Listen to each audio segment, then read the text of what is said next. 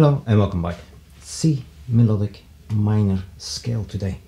It's a relative minor to E flat major. They both have three flats: B flat, E flat and A flat.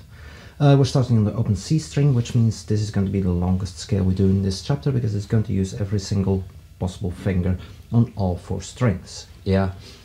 We have high 6th and 7th note as always in the melodic minor. So the 6th and 7th note is going to be A and B. So A flat becomes A natural, B flat becomes B natural on the way up, and goes back to normal on the way down. So let's have a look at the full finger pattern. Okay, we start on the open C string. So C. First finger is tone away for D. E flat semitone. And we continue. F, G. Yeah, so 1 and 2 are together on the C string. Continue. Next note is that A natural, that 6th note. Followed by B natural, 7th note. And now we have a semitone to C. B natural to C is a semitone, yeah. That was our first octave, so 1 and 2 together on the C string and 2 and 3 together on the G string. So we continue on C. Tone away is D. Then we have E flat, low first finger. Continue to F, tone, G, tone, A natural, tone. So we have a full spread inside our hand, but we have a low first finger, so that's where the semitone is, yeah? So we had A, and but remember that low first finger has come back to normal first finger because we have a B natural on the way up, remember? B natural, and that brings us back to C with the semitone. Yeah, so in the second octave we had a semitone between 0 and 1 for the D to E flat, and between B and C, first and second finger on the A string. Yeah, so let's finish the last two notes in first position. So we had C,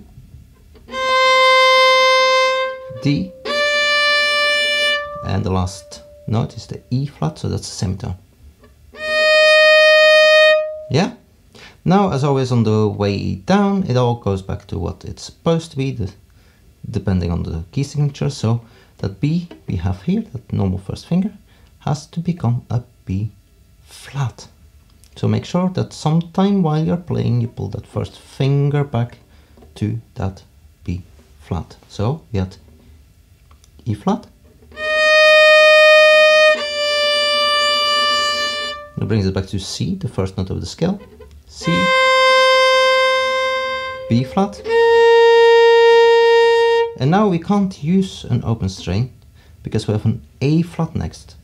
Yeah, we had A natural on the way up, but A flat on the way down. So you have to build 3, 4 against each other. So you just play B flat. So start building with 3 and 4 against each other. So here we go. A flat, G, F, E flat next. The low first finger stays. And now we have a full spread, yeah, to the D. And that brings it back to C.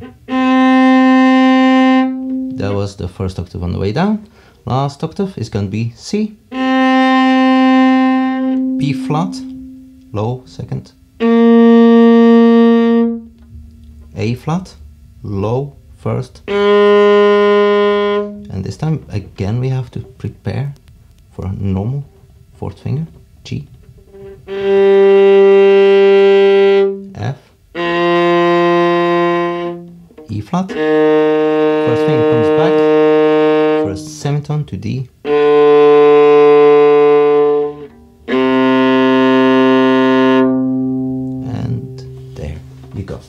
So on the way down, the finger pattern is identical to E flat major. On the way up, there are some differences. There's no shortcut to memorizing this. It's experience and practice. Write it down, draw out the finger patterns, do whatever you need to do, but memorize the finger pattern, because you need to be able to prepare. And if you have to think all the time, playing pieces is going to get really slow. Yeah? Anyway, after this long introduction of all the notes, we're going to play it. One more thing. We only have one beat per note, so you don't have much time to think. We're at 40 now, plenty of time to look forward to the next note, to prepare. On the way down, remember, float the finger pattern over the string that you're going to use. You will not have time to build all those fingers, to place them in the correct place. But if you remember the finger pattern that you need to use, float it, drop them all at the same time, and the more you practice it, the more accurate you'll be. Don't just throw your fourth finger at the next string. You might occasionally hit the right note, but you might as well miss it. Yeah, it's far less reliable. Try to think ahead, know the finger pattern. Once those fingers are down in the right place, you get the next 3 notes for free. Yeah, by the time you've played 4, 3, 2, you have plenty of time to bring your first finger to the next string, and the entire thing repeats itself. You have to think ahead, prepare in the air, and drop the finger pattern. Let's give it a go. So, C minor at 40. 1, 2, 3, 4. C, D, semitone E flat, A natural, B natural, semitone C. Prepare low first. A natural, B natural, C natural, E flat. Prepare low first, B flat, low 4, A flat, high 4, low first still, high 4, normal first,